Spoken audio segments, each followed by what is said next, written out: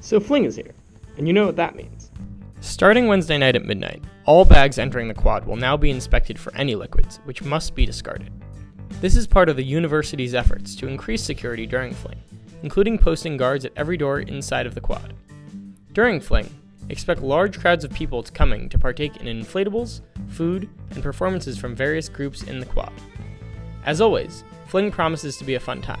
But remember, if you live in the quad and plan on bringing liquids into your room, get them in before midnight on Wednesday, or else you won't be able to.